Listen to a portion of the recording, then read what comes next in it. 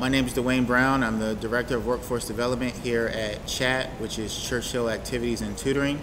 And we own and operate Front Porch Café, which is a hospitality training cafe.